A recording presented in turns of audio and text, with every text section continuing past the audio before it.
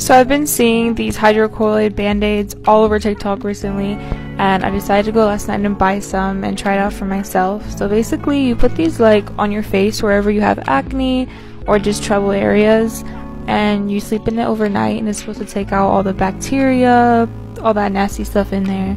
So I just want to try and see how it would work. Also, the thing that I bought, it came with 3 big ones, so I had to cut one in half, as you're about to see.